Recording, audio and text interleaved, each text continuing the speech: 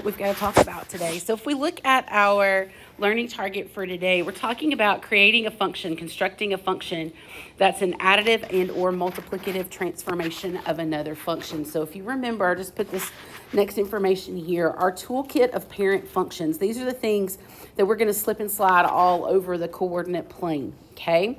All of these functions should be familiar to you except for the last three. We talk about those in Unit 3. Those are our trig functions that we're responsible for. But the good news is everything we learned today applies to them as well, okay? So everything we do, we're going to jump in next unit, talks about exponential and logarithmic functions, but everything else should be very familiar to you, okay? Knowing those parent functions and how they're formed helps you to do all of our transformations, okay? Greatest integer function is usually the one that's most difficult. We also call that the step function. Any reason, any idea why? It looks like stairs, right? It looks like stairs. We call it the step function, where we're closed on the left, open on the right, okay? And that's how we remember those. So that's just a reminder of all your different functions that we could see. That was what you focused on primarily in Algebra 2, was dealing with those specific functions and their behavior, all right? Well, we're going to move into the abstract in pre-cal. So we're going to take things that are combinations of functions and do the transformations to them, okay? So let's walk back through what all those transformations are and how we get them and what they mean and how we do it, okay? And we'll kind of progress through this. Okay? So let's start right here, okay? Let's just take a parabola because he's nice, pretty, and easy. All right, and let's talk first about vertical and horizontal translations, okay?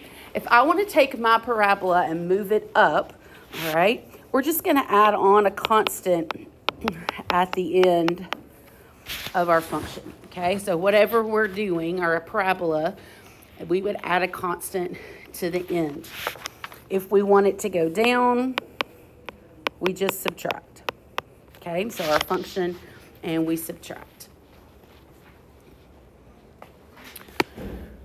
Okay, so those vertical translations affect the y values of my function.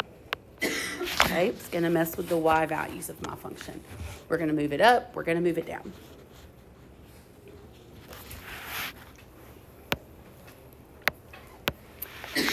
A horizontal translation, all right, so left and right, this time we're going to mess with what's in parentheses with our x. If we want it to go to the right, we're going to do minus c. We do an opposite, okay? We throw it in a parenthesis. If we want it to go left, inside that parenthesis, we're going to add a constant. Those affect my x values. So our x values are going to change.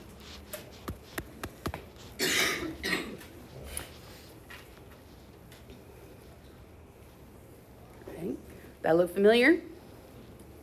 Hopefully so. Okay.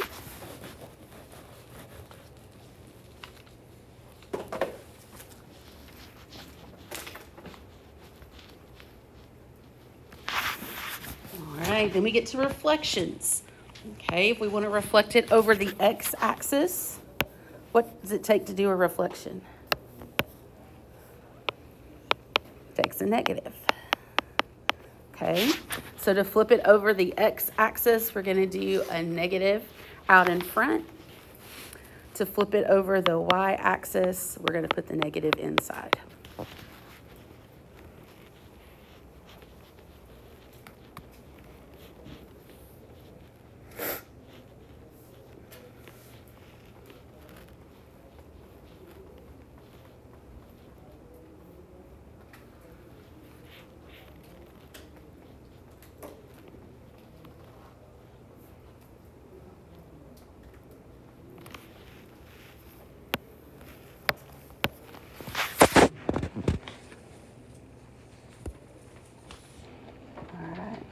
NASCAR fan or just like the shirt?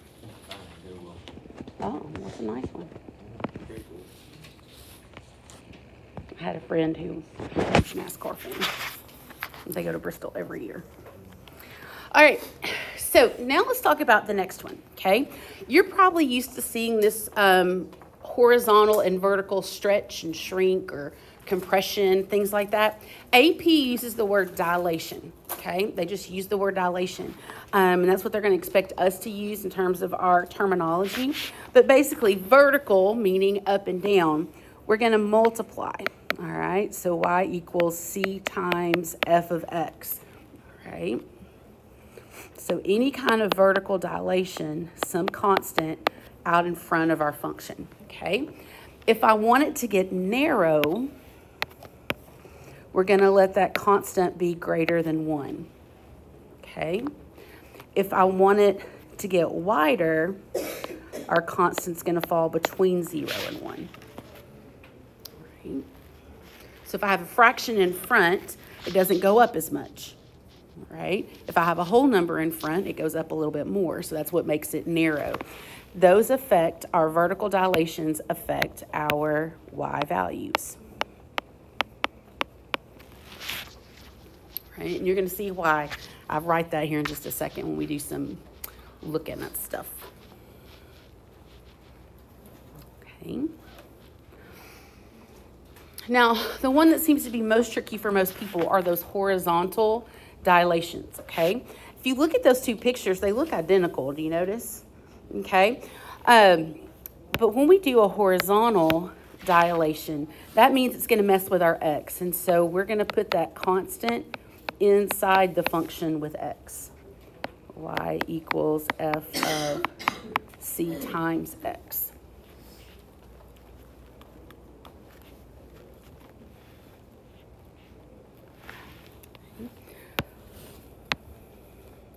The good news is if we want it to be narrow, again, that c is going to be greater than 1. If we want to spread it out, that c is going to be between 0 and 1. Okay, so that's the same for both of them. This is going to affect my x values.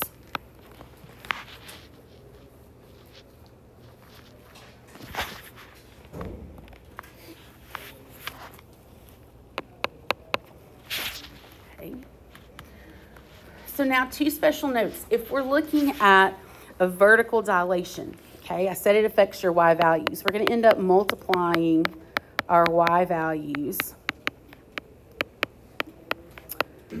by the absolute value of whatever number is out there, okay? So we multiply by that number that's out in front, okay?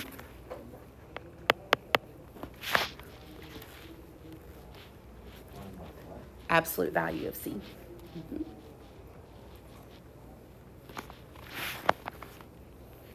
But when we get to those x values, this is the only one that's a little bit tricky. We multiply our x values by the absolute value of the reciprocal of c, okay, by 1 over c. Right? I like to think of it as division, but we keep it all in terms of multiplication, which is what most mathematicians do. Okay, you're multiplying your x values by 1 over c. All right, I'm going to show you what we mean by that here in just 1 second.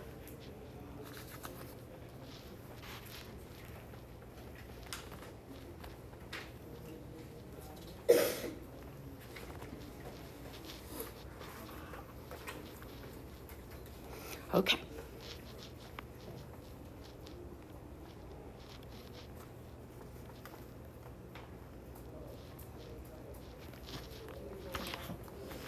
You know you're getting old. This is what my husband said last night. He goes, you know you're getting old when your Valentine's Day is spent eating a salad with Publix chicken tenders. That's what I stopped and got on the way home last night. I was in my pajamas by 4:30. We ate salads with Publix chicken tenders on them. And I think I had a leftover brownie in the refrigerator. I'm not sure anyway. But we had some kind of, and I was like, I love you, in bed. Like, I was done. He goes, that's when you know you're old. And I was like, it happens. Okay. I didn't used to think 50 was very old until I got to almost 50. Now I feel 100. So let's do some examples. Let's start basics. Okay. Let's start basics. So here we have a new function, f of x. All right. It happens to be what? It's a parabola. All right, it's an x squared equation. They didn't give me the formal equation, but let's talk about what they want me to do to that parabola, okay? So if we look at this first one, what do they want me to do to it?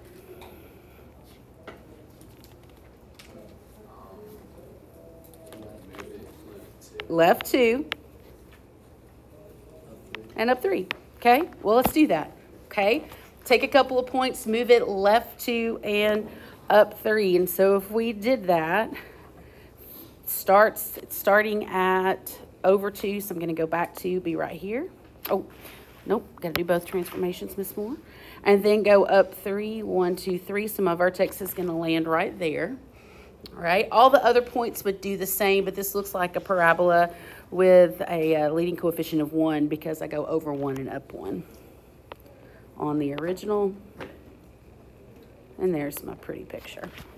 Okay, so just using that abstract notation to mark your transformation.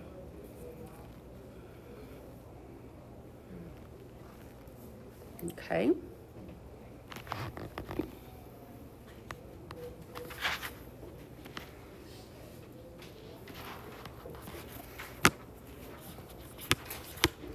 All right, well, let's talk for a second about the next one.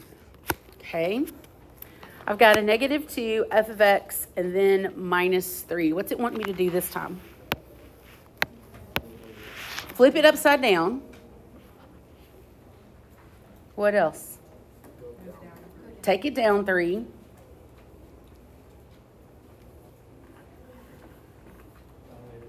Yeah, dilate it by 2, okay?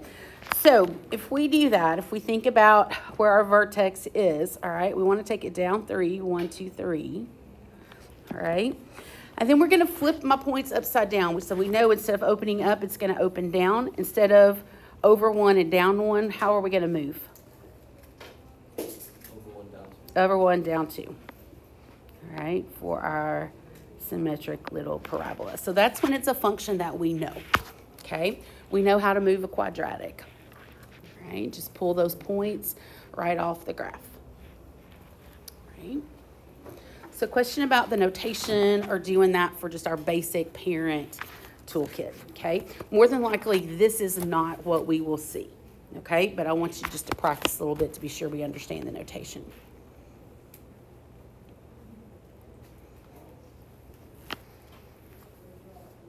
Okay. All right. What I anticipate we'll see a lot more of are like example 2, 3, and everything else that I've included, okay?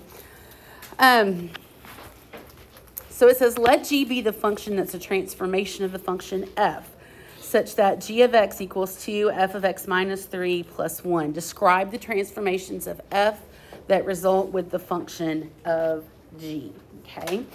And so I want to kind of walk you through the verbiage that they're going to expect in terms of a written response. This could fall in a free response question where you'd have to write the sentence, or it could be multiple choice where they would give you a bunch of sentences, okay?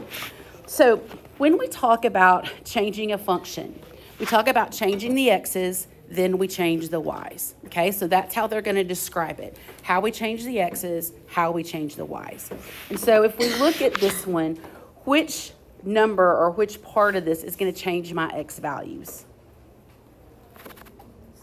Yeah, the -3, okay? So this is the first thing we would say. We don't say, I mean, it's got to be a sentence. So we're talking about the function or g of x, okay? So the function is horizontally translated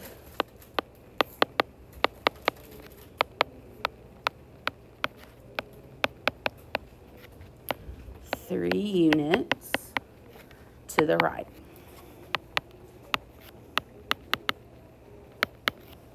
Okay, so that's the first thing we did. Okay, so if we talk about changing our x's are going to be translated horizontally 3 units to the right. Okay, then we talk about what happens to the y's. All right, and we do them in the order that they appear from left to right. So what's the first thing that's going to affect the y values? Yeah, the dilation, okay? So it's translated 3 units to the right and vertically dilated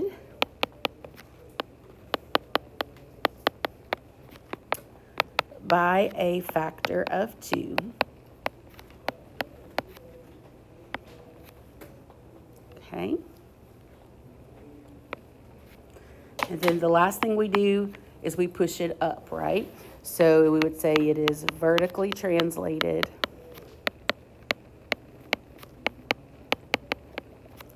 up 1 unit. Okay. Now that seems excessive, all right, to say all that when we could just say go to the right, dilate by 2, move it up, right? But that's not what they expect. All right, they're going to expect us to use some good mathematical language there.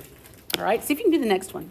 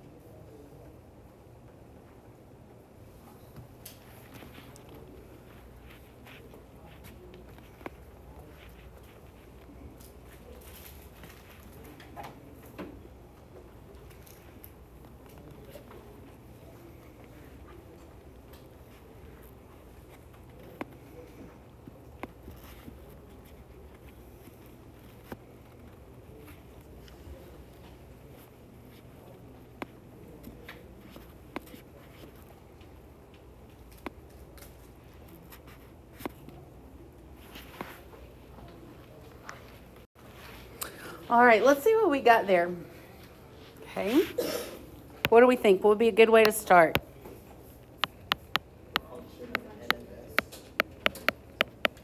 Okay. What are we going to do first to the x's? Yep, we're going to horizontally dilate it.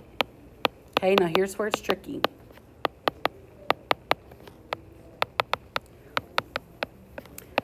By a factor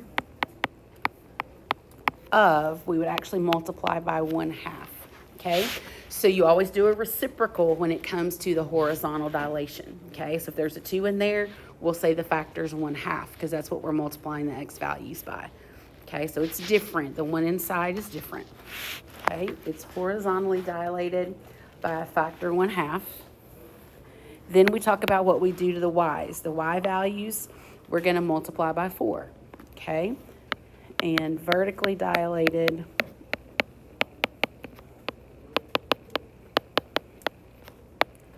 by a factor of 4. And then the last thing we do is we address that negative in the front, and we say and reflect it over the x-axis.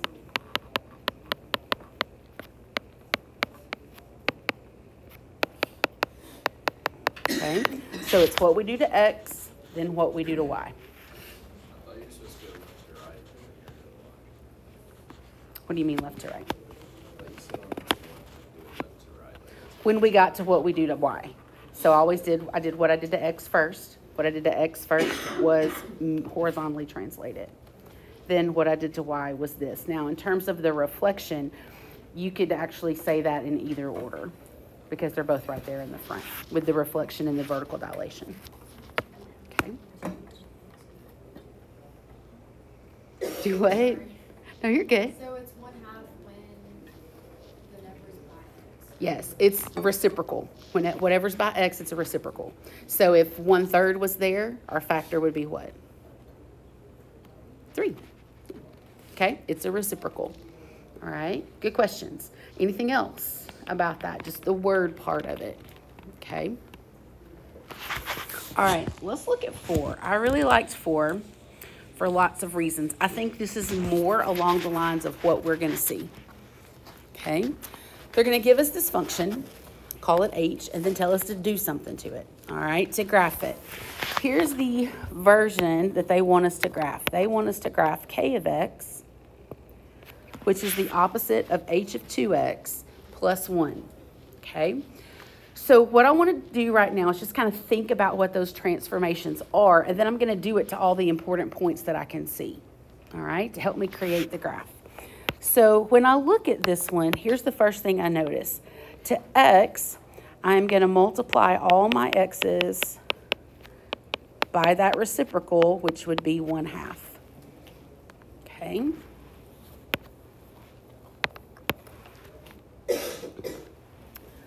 All of my y values, we are going to negate. We're going to flip it over the x-axis. Okay, but not only are we going to flip them over, we're going to add 1.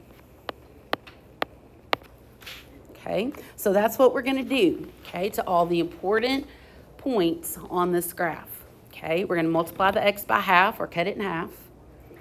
Then we're going to do the y value in the opposite direction and add 1. All right. Okay, so let's go a point at a time and see if we can get this right. The first point that I notice is right here. It's -4, -3, okay? So let's do what it says. If I multiply -4 by 1/2, what do I get? -2, so I'm gonna go to -2. I'm gonna do my y value, which it was down 3, now I would do what? Up 3, but then I need to add 1, so I'm actually going to go up 4. Okay, so there's my first point. All right, so let me walk you back through that. Okay, I'm going to try to do them in colors so that they match, so you can see which one goes with which. Okay, so first point, x was -4, so I did half of that, which was -2. I do the opposite y value. It was down 3, so I went up 3. And then I added 1, so I actually went up 4. Okay, so walking through that process. Let's do the next point. I'm going to do it in green. All right, the next point that's easy to see is that one right there. All right, at the top of that peak. Okay, the x value is -2. What's half of that?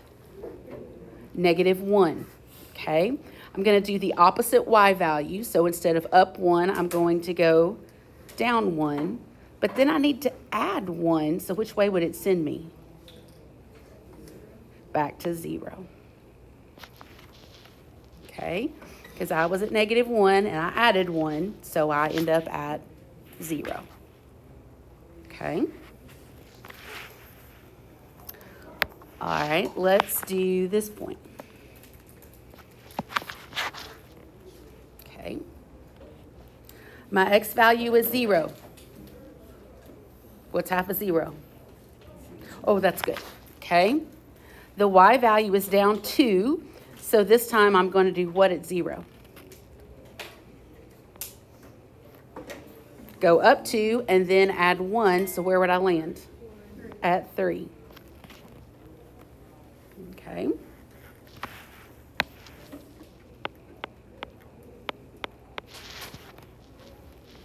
All right, so I'm creating my new picture. Right. Let's do this point. Okay. What's my x value? 2. What's half of it? 1. Okay. My y value is at 0 in the original, and the reciprocal or the opposite of 0 is still what? 0, but I need to add 1. So what am I going to do? Go up 1. Yep.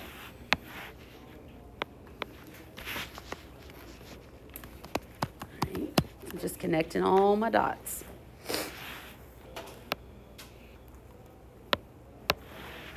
Okay. Let's do this hole right here. All right. It's going to still be a hole when I do the transformation. All right. What x value is there? 4. Half of that is 2. That point went up 2, so which way am I going to go? I'm going to go down 2, but then what do I have to do? Add 1, so I go back up 1. That is my whole.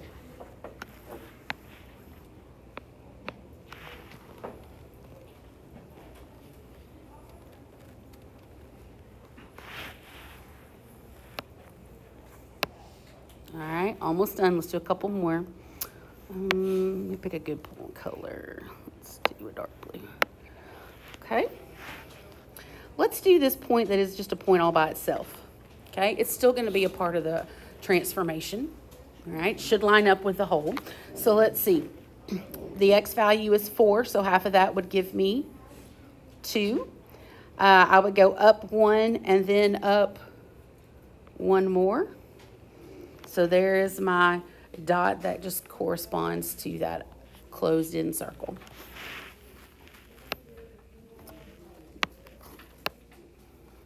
All right, last one.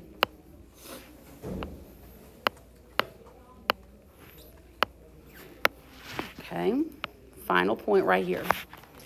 What x value is that? 6. Okay, what's half of 6? 3. That one went up 4. Which way am I going to go? Down 4. 1, 2, 3, 4. But then I have to add 1, so I go back the opposite direction. Okay, here is my transformation.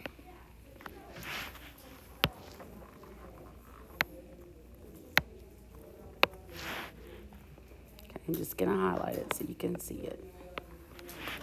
Okay. So you have to take each point that you can see and do what the equation says. All right, so I want you to take a second, kind of digest that. All right. Let me know what question you have.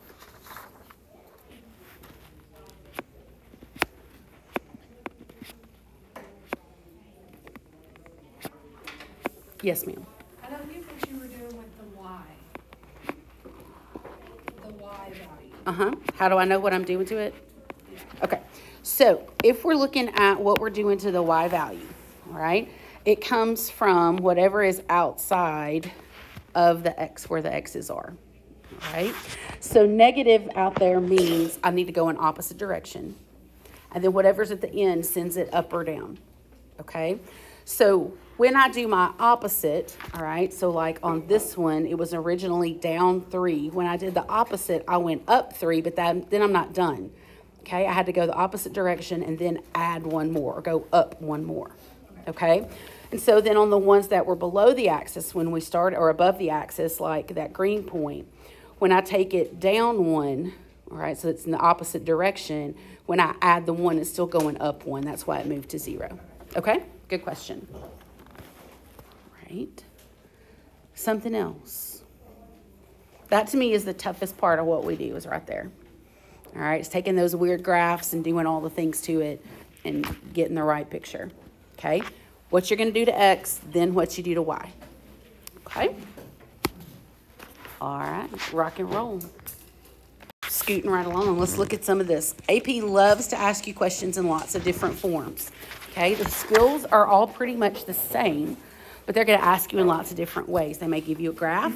They may give you words. And I think this one's really good. It says the domain of f is -3 to 5. The range is 1 to 3. Find the domain and range of G. And G has a transformation to it.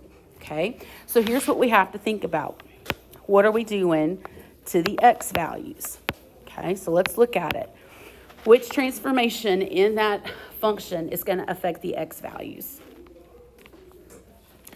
The +3, okay? So for our x's, we are going to do what? 3 to the left or subtract, okay? So our x's, we are going to subtract 3, right? Now, what are we going to do to our y's?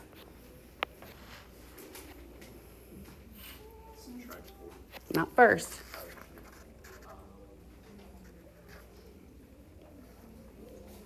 multiply by 2. So y times 2 and then subtract 4. Okay, so multiply y by 2 and then subtract 4. Okay. So when we talk about the domain and the range of G, okay, the domain of G, well, if f was -3 to 5, we're just going to do what we need to do to the x values, which is what? Subtract 3. What's -3 minus 3? -6. And what's 5 minus 3? 2. Domain deals only with the x's, so we just subtract 3 to both elements of the domain. Okay. For the range, we're going to do what we have to do to the y values. Okay. So to our y values, we want to multiply by 2 and then subtract 4. Okay. Well, what's 1 times 2? 2. Subtract 4. -2. Then do the same thing to the 3. What's 3 times 2? 6. And 6 minus 4. And there's your new domain and range. Okay? So all we have to know are what we do to the x's and the y's. Yes, ma'am? How'd you get -6 and 2? I subtracted 3 from the 2 x values in my domain.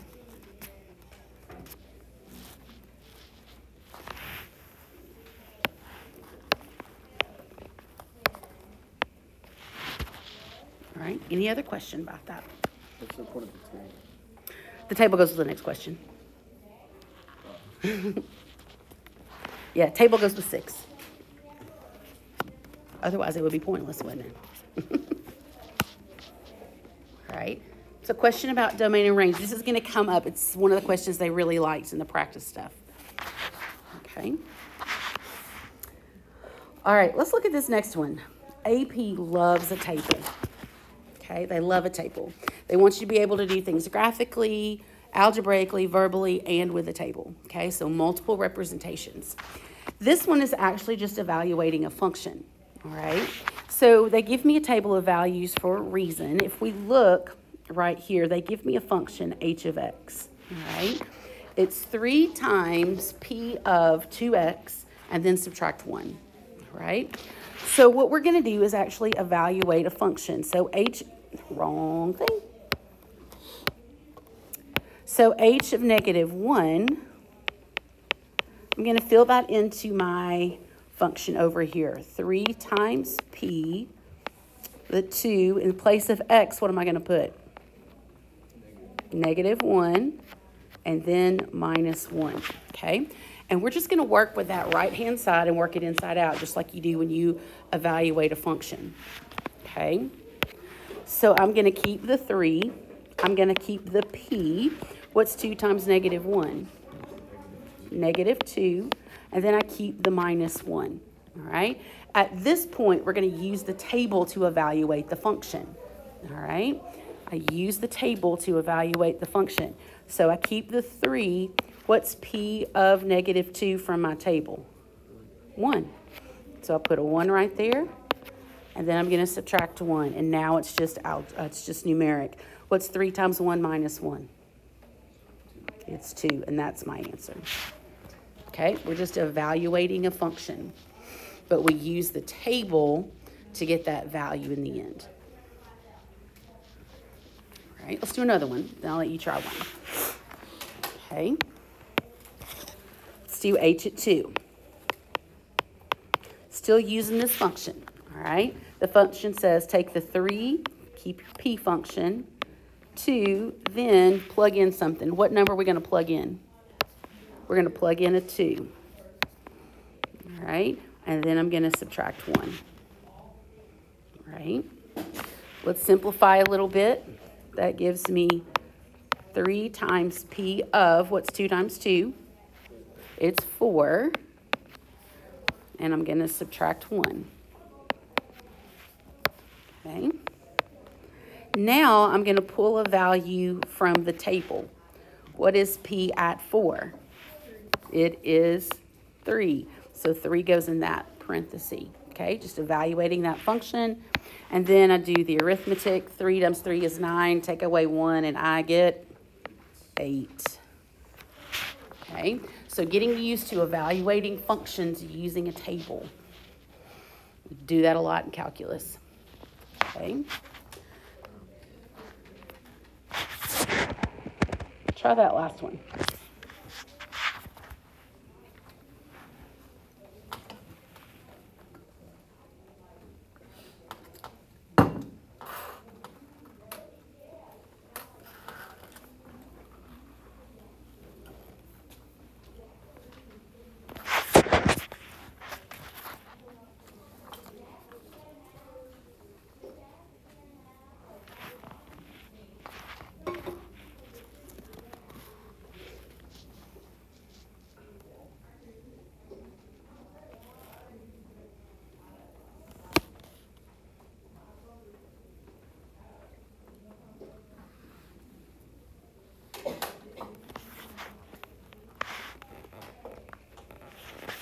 All right, what'd you get?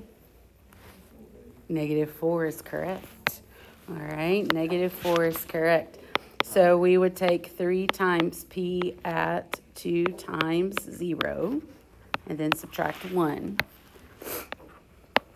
2 times 0 is just 0. We pull it from the table. P at 0 is -1. 3 times -1 is -3 minus 1, -4. Okay, so I wanted you to practice that a second because it comes into play in the next one.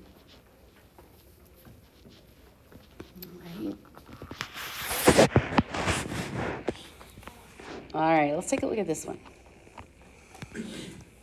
Gives me a table, okay? The table above gives the values for a function h at selected values of x. So let k of x equal a times h of bx plus c, where a, b, and c are positive constants. In the xy plane, the graph k is constructed by applying 3 transformations to the graph in this order, and I think that's important. A horizontal dilation by a factor of 1/2, a vertical dilation by a factor of 3, and a vertical translation by 1 unit. Okay, so first of all, it tells me how to construct the graph k. Okay, how to construct the function k of x. So let's do that. Let's construct k of x. Okay. All right. We know k of x is coming from my function h, so we're going to do something to the h function. All right. Bless you. All right. So if we're going to do a horizontal dilation, does that affect x or affect y? X, okay? If we're dilating by a factor of 1/2, what's going to have to be next to x? 2. Good. Okay. Then we're going to do a vertical dilation by a factor of 3. That's going to affect y. Where does it have to go?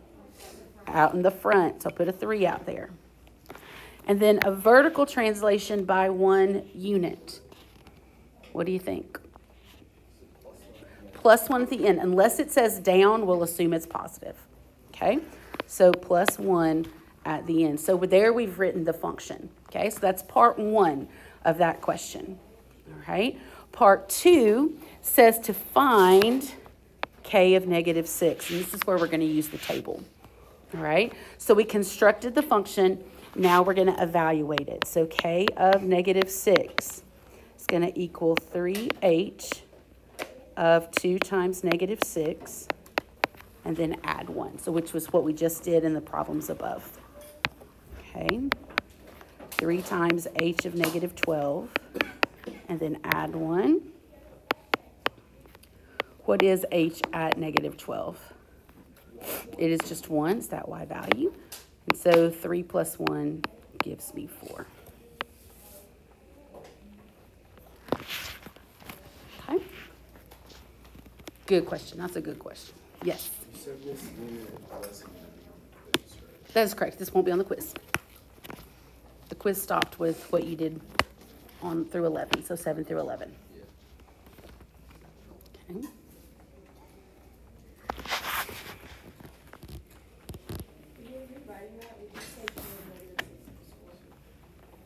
Yes. Yep.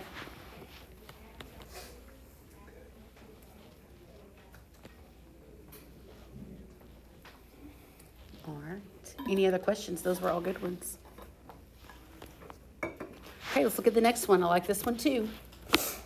So the function p is given by p of x equals 3x minus 2. The graph of r is the image of the graph of p after a horizontal translation of 4 to the graph of p.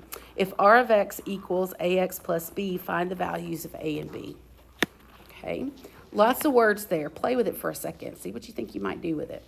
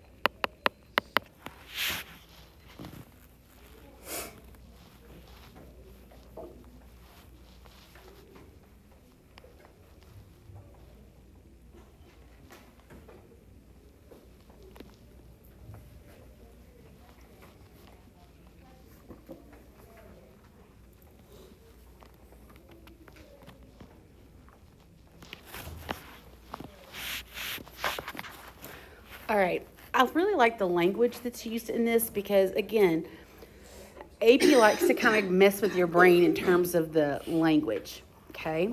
It tells us here that R is the image of P after a horizontal translation. In other words, we want to take P and translate it 4 units, okay, horizontally. So think about that. I would keep the 3 that was out in front of my X. I'm going to keep the minus 2 at the end, but we're going to mess with it, all right, with the X values, because I want a horizontal translation of 4. It didn't say 4 to the left, so we're going to assume it's positive, okay? So what should go inside of my parenthesis? Minus 4, okay? And that is the transformation. But now what's tricky is they want R of X in the form AX plus B. In other words, they want it in slope-intercept form. Okay, well, how do I do that after I've written this function? Just multiply it out, right? I just do the distributive property, and I end up with 3x minus 14. So to answer the question, what number's A and what number's B? 3 and negative 14. Okay. So again, just another kind of creative way to ask a question about a transformation. Right. Most everything you're going to see from AP, because the whole standard is about constructing an equation, all right, it's probably going to fall somewhere in these last few examples, okay, in terms of generating an equation. All right, last one, okay. So I wanted to kind of pull in a bunch of things that we've done and apply it to here, all right? Because when we get to free response questions, that's what they do, all right? They take a bunch of stuff and throw it into one question or related and ask you how it's all too far. All right, so let's take a look at this one, all right? So they gave me a function there of f of x, and they want me to find the domain and range of f, okay? So do that real quick. The domain and range of f.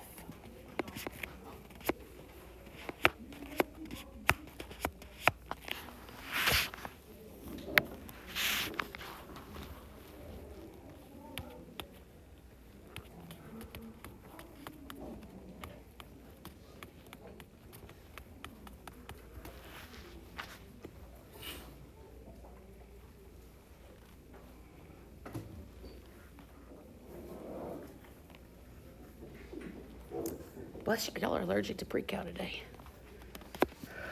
happens.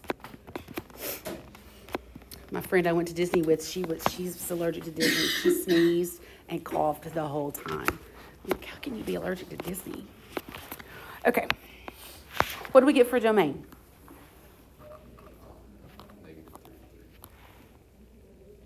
Domain deals with x's. So the x's go from -5 to 5. I'm going to use interval notation okay, but you could have done -5 less than or equal to x less than or equal to 5. Okay, so either one of those would have worked. All right.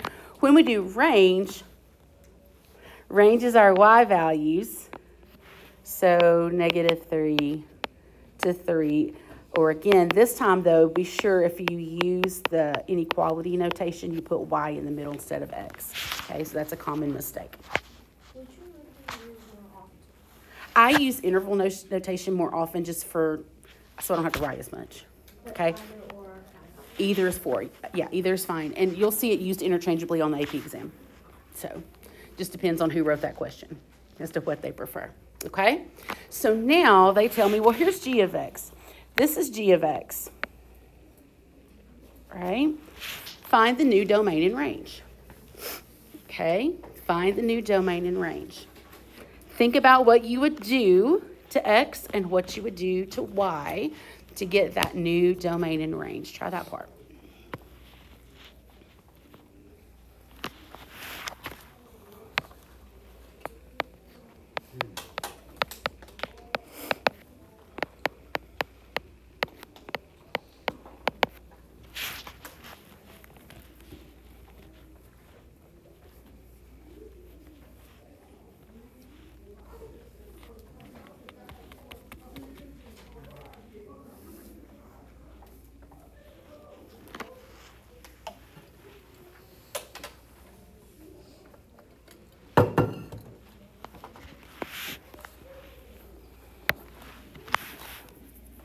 Okay, based on the equation, what are we doing to every x value?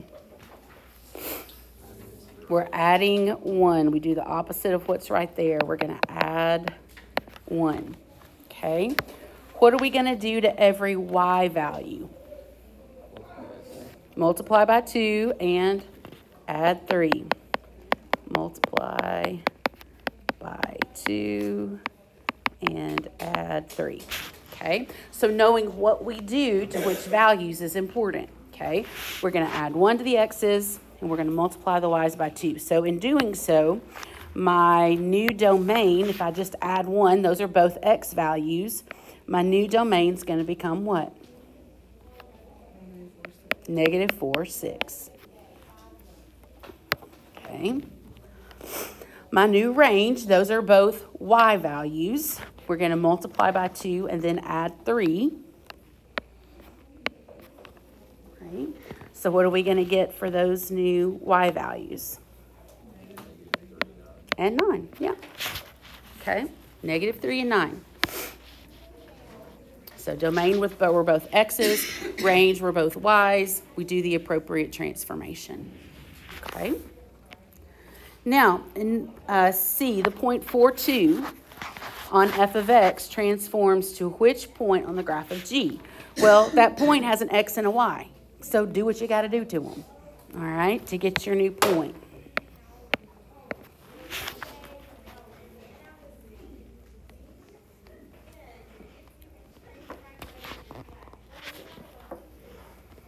Okay, what are we going to do to the 4?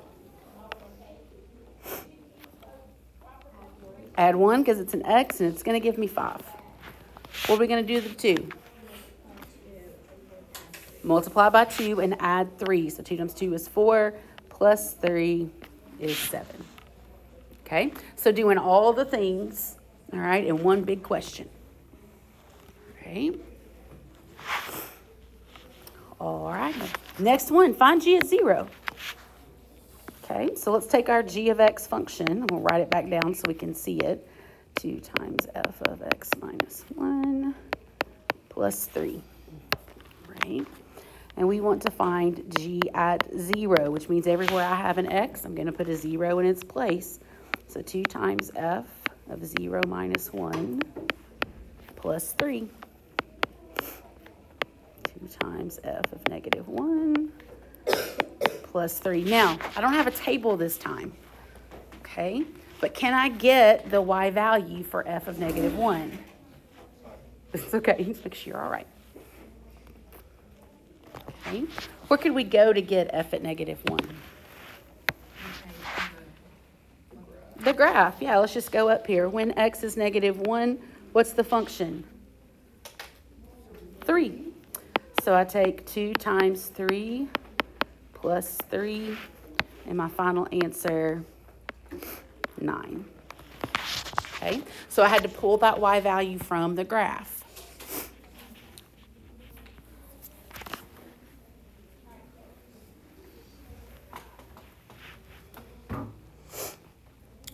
Question about that one?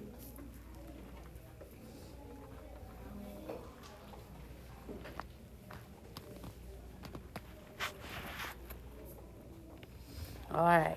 Now, E is probably one of my favorite questions because we go back to increasing, okay? Increasing and decreasing. That was all on our very first test, okay? We want to know where is g of x increasing, okay? But the problem is I don't have a picture of g of x, all right? But I do have a picture of f of x, and I know how to manipulate f to get g, all right? So let's start at f, and let's find where is f of x increases. Okay, where is increases? Let's find that first, okay? So let's find where our original function increases, and then we can find where the transformation increases, right? So what intervals does f of x increase on? Where does it start increasing? Negative 4. And that goes to negative 1. Okay, so it increases right here. Where else does it increase? 1, 2, 4. Now, those are intervals of x. They're not ordered pairs. Okay, they're intervals of x. So if we want to know where g of x increases, we're going to apply the x transformation. Okay, and what was the x transformation? Plus 1 to all of those. Okay, so negative 4 plus 1 would be negative 3. Negative 1 plus 1, 0. 1 plus 1, 2. And 4 plus 1, 5. Okay, so those intervals, and the mistake I see people make on that one, all right, is that they try to do the x and the y, all right? But when we're doing increasing and decreasing, it's just x values. We have Bryce Calhoun to the main office, please. Yes, ma'am. Thank you. You're welcome. Okay. All right, last question. I really like this one too. How many solutions does the equation g of x equal to 0 have? All right, and explain our reasoning. Okay. Well, let's just kind of talk through that for a second. Let me take that g function. So 2 times f of x minus 1 plus 3 and set it equal to 0. Okay. And I want you to forget for a second that it's in function notation. All right. But if I wanted to get that y value, that function part by itself, what would I do? If there wasn't an f of x minus 1 there, if there was a big fat n there, what would I do to get that n by itself? Subtract 3 and divide by 2. Okay, so let's do that. Let's subtract 3. So just like solving an equation, so I have 2 f of x minus 1 equals negative 3. All right. And then I'm just going to divide by 2. And so I get f of x minus 1 is equal to negative 3 over 2. All right. Question about what I did. All right. Solving an equation looks weird, but it is solving an equation nonetheless. All right. So what we're doing here is we've got this graph f, okay? And x minus 1 says, hey, I'm just going to scoot that whole picture to the right 1. Is it going to change where it goes up and down at that point? No, okay? If I want it to equal negative 3 over 2, let's go back up here to the picture. That's this line right here, negative 1.5. Okay, even though my graph would be shifted over 1, it's nowhere different vertically. How many times does my picture cross? Once. We have one solution. Okay, so if I can get the function part alone, where x is just translated left or right, I can then put in what number it's equal to and figure out how many times it crosses. Okay, because it's not going to change where it moves up and down. It's just sliding it left and right. Okay, so it has one solution. We would say G intersects the graph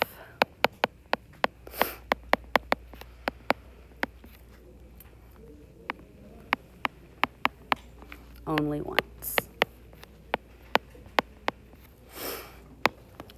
Okay? Only once. And that graph is our explanation. All right, drawing that line there. Okay. What questions do you have? Okay, function transformations, looking at it a little differently than you've looked at it before. All right, but pretty much the same thing you've been doing since Algebra 1 and Algebra 2. So here's what we're going to do. All right. On worksheet A, these are the problems I'd like to highlight: 2, 4, 6, 8, 10, 11, 12, 13, and 15. Okay, I wanted to give you some time to kind of work through that today while we're here in class, okay? Because tomorrow you have a quiz on 1, 7 through 11, all right? So that's the 2 lessons you did while I was gone and the lesson I taught before I left, okay? So those 3 lessons that you need to study for. I really would like your focus tonight to be just to kind of study and work on this. What we'll do when we come in tomorrow is we'll start with the quiz. If we all finish and have time left, then we'll take on any questions from worksheet A that I don't get to today. Okay, so that's kind of how I anticipated doing that. When we get back, of course, you're off Monday. I don't know if you know that, for President's Day. On Tuesday, we'll cover the last 2 sections. It's all application-based, okay, which means you know what? Words. All right, so we'll do that. Review, test corrections next week. All right, so if you've looked at the calendar, that's what's on there for next week.